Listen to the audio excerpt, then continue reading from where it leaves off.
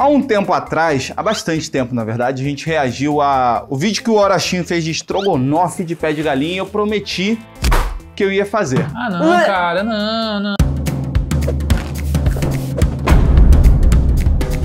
Já foi estranho no primeiro. Tem muito, né? Tem muito pé de galinha. Pé de galinha é muito bom pra cachorro. Você podia, inclusive, dar pros seus dogs também. Não, então, a ideia é essa mesmo. É depois, tipo, eu não vou fazer com tudo isso daqui. E a ideia é não me basear Ai, é muito feio. Que delícia. Eu não quero me basear exatamente na receita dele. Vou fazer um pouquinho diferente, mas já vou começar. Pedicure, isso aí. Pedicure. O que você tá fazendo? Você tá tirando a unha? Tô tirando a unha, pô. Tu vai comer com unha? Mano, duro. É muito pé de galinha. Mas é óbvio que eu vou fazer uns 5 e vou pedir ajuda de vocês.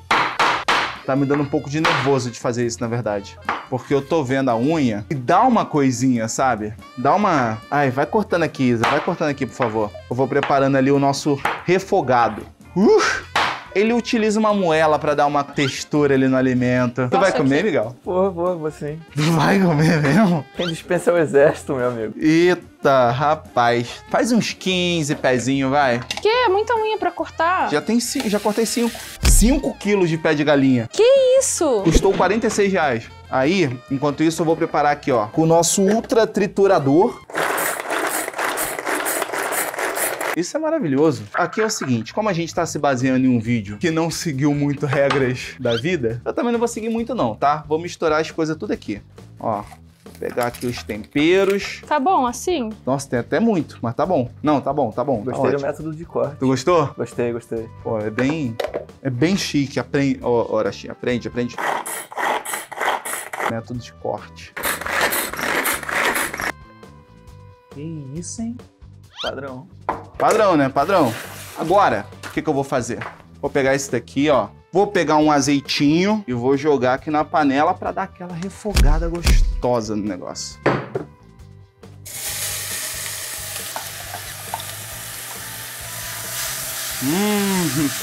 Pô, mas olha o cheiro que já tá subindo. Já tá gostosinho. Aí, eu vou colocar aqui um pouquinho de páprica, botar um pouco de pimenta do reino. Vou mexer aqui bem mexido. Ixi, deixa eu ver o que aconteceu com a Isa. Tá tudo bem aí, querida? Tá. Falta muito? Falta pra cá.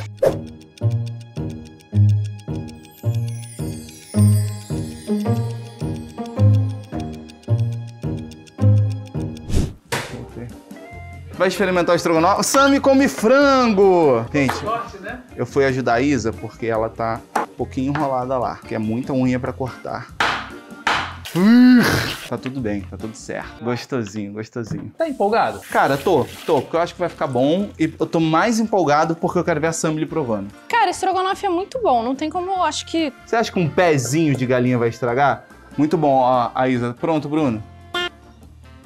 Perdão. Tem bastante pé. Vai ser regado esse... Eu queria provar, porque eu gosto de pé de galinha, mas eu queria comer sem a parte do estrogonofe. Acho que Eu queria comer sem pé de galinha. Não, antes de você misturar com o estrogonofe, pega Separa um pouquinho, né? Vou fazer isso. Tá doida pra experimentar, porque ela gosta de estrogonofe. Não, mas ela vai. Não falei que eu tava doido de experimentar pé de galinha, não. Você nunca comeu pé de galinha? Já, várias vezes. Eu não sei se ela tá zoando ou se ela tá falando sério. Você nunca comeu pé de galinha? Não, nunca comi pé de galinha. Ai, meu Deus. É, Nova York, né? Gente, isso aqui vai ficar... Ó. O que você tá fazendo aí? Ué, agora eu tô refogando ele, pô. Ah, refogando os pezes? É, pra ficar um temperinho, sabe? Temperinho maneiro. Ó, a moelinha. Ai, moela é bom. Moela é maravilhoso. Moela é uma delícia. Eu nunca tinha comido moela. Primeira vez foi aqui. Não? Foi na sua casa. E a moela já vem gostosinho. meio que pré-pronta pra você colocar no estrogonofe. É, nem pô, colocar. ela já vem picada. Mais ou menos, né?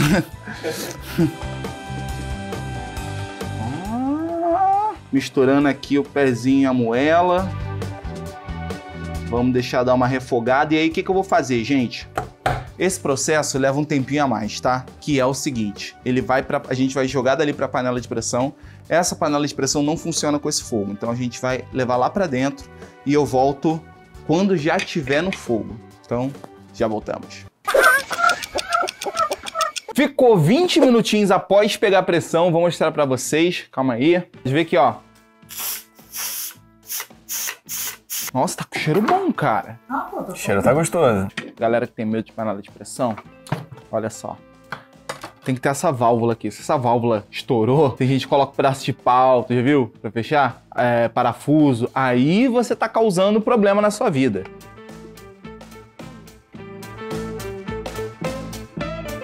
Pô, tá bonito, hein? O processo agora é simples, tá? Eu vou colocar já aqui na panela aquecida. Olha a fervura. Sabe o que faltou? Sal. Só você pode aplicar agora, né? Até porque estrogonofe é pouco sal. E na panela de pressão, acho que o sal se vai. Vai nada, cara. Sal entra entre as unhas. Deixa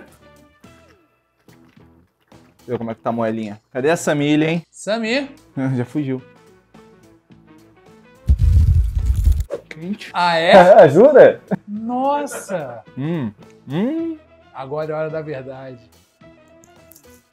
Enquanto tá ali aquecendo, o que eu vou fazer? Eu vou separar um pouquinho, justamente porque eu realmente gosto de pé de galinha. Vou botar um pouquinho aqui separado pra eu comer depois. Vai que a mistura com o estrogonofe não dá tão certo, né? Um pouquinho desse caldo aqui, ó. Tô de bola. Agora começa a nossa brincadeira. Colocar creme de leite. Uma caixinha e meia. Até mexer com essa escumadeira aqui mesmo. Ketchup, né? Tem que ter estrogonofe. Ah, eu uso molho de tomate. Pô, irmão, faz errado. Tem que ser o ketchupzão, ó. Nativo. Nossa senhora. Nativo. Se for reparar, o Bruno colocou um pouco menos o ketchup aí do que ele coloca no sanduíche dele. Exatamente. Cara, ó, não vou te enganar não, hein? Grande chance de ficar comível. Mostarda. Dá um tchan. Olha isso, Orochinho, aprende. Ó, olha aqui, olha aqui. Dá pra ver. Assim, tá bonito, hein? Ó. Nossa.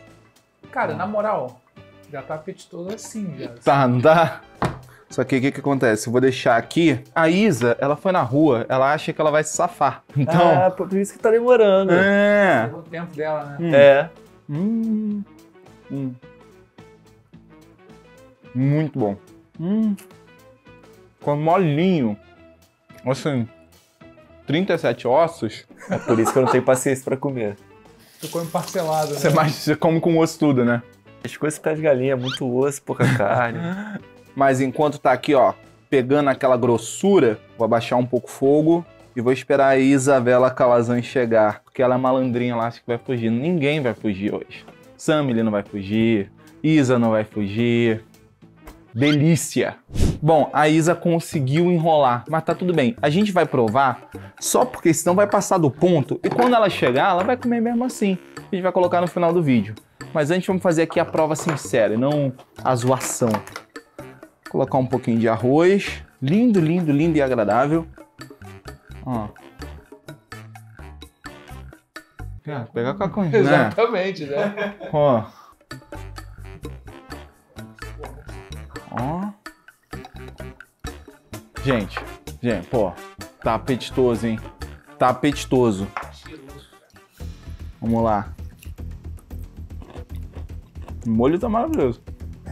Ketchup, né, cara?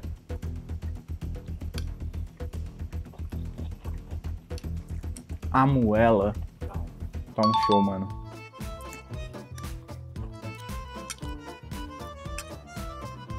É horroroso visualmente, mas o sabor, eu acho que essa é a forma correta de se fazer o estrogonofe pé de galinha. Vou colocar pra provar, mas eu já deixo aqui as considerações finais, que é o estrogonofe de moela combina mais. Mas Orochinho tá aí a receita feita do jeito certo, mais ou menos, porque eu tava com preguiça também. Beleza, Rock, prova aqui o teu, Miguel também.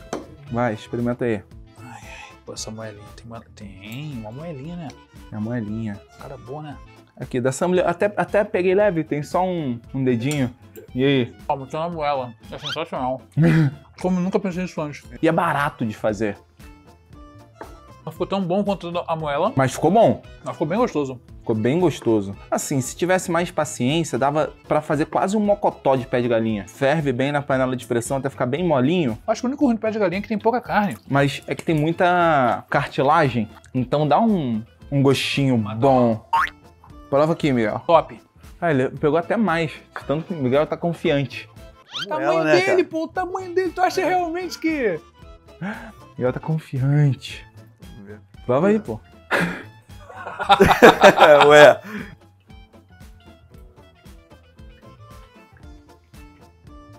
Né? Pô, a moela tá... Tá top, né? sensacional. Pezinho, pezinho. Você não tem frescura.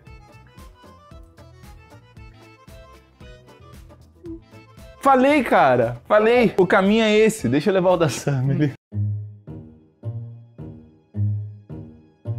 Um pouquinho, ó.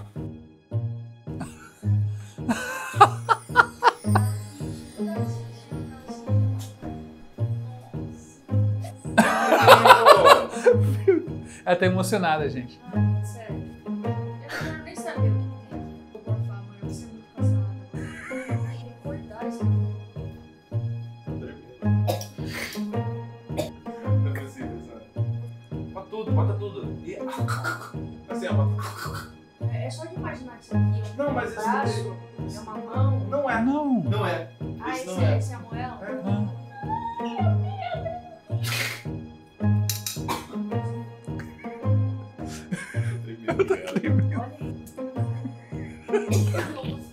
Ela tá tremendo, tadinha. Me dá aqui, deixa eu segurar. A Sammy foi esforçada. E é isso, mas vocês ainda vão ver no final a Isa provando. Mas já deixo já um beijo aí, tchau. Eu achei que eu fosse me livrar. Ah, tu achou, né? Imaginei que você tava pensando assim, dessa forma. Ó, vou pegar aqui a moela. Que Strogonoff bom. Pé de galinha. Não, Ela é molinha.